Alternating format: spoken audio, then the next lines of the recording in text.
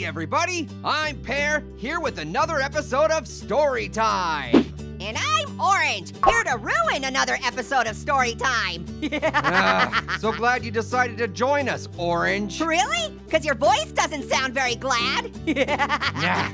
Anyway, today we're reading Rapunzel. Do you know anything about this story, Orange? Sure don't. Fantastic!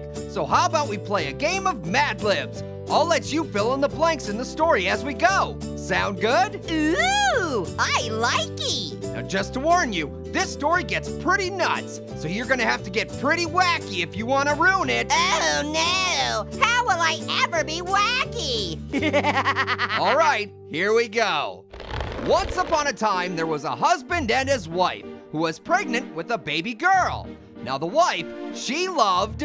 Okay, Orange, go ahead and fill in the blank. She loved... Radishes!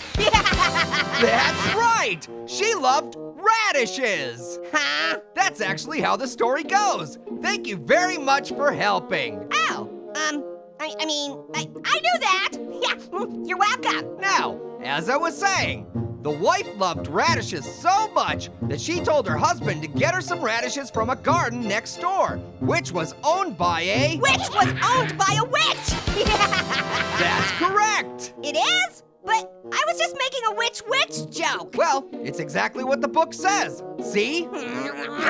Now, the husband got caught stealing radishes, and the witch punished them by... Yelling at them! No, wait, that's too obvious. Called the police! Wait, now, ooh, the witch kidnapped their baby just because they took a couple radishes! That's ridiculous. Actually, that's correct! What is happening? I told you, dude! This story is ridiculous! So the witch went off into the woods and raised baby Rapunzel and locked her in a high tower when she became a teenager. Now the tower the witch locked Rapunzel in had no ladder, so the witch got up into the tower by... Well, obviously a witch could just ride her broom up there, so I'm gonna guess that she had never ever cut Rapunzel's hair, so it grew long enough to make a hair ladder down to the ground. That is correct! Wow, looks like I might not be able to derail this story after all. It's as crazy as my imagination is. Ha!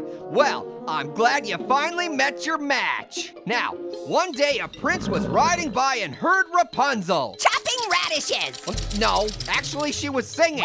About radishes? Probably not. Anyway, so the prince called out, Rapunzel, Rapunzel, let down your... Radishes! No, let down your hair. Oh, that makes sense. Wait, oh my gosh, Pear, the story's starting to make sense. My time to shine. We gotta make some nonsense out of this story. Oh no. So the prince climbed up the ladder made of radishes, and he and Rapunzel both ate radishes until the witch came back from guarding her radishes, and the prince turned the witch into a radish using his magic radish. Well, that's it for story time, everyone. Thanks for joining us. Hopefully next time we'll... I'm not finished! The prince and Rapunzel got married and had 4 baby radishes, which they named Radish, Radish, Radish, and Ugmo. Enough!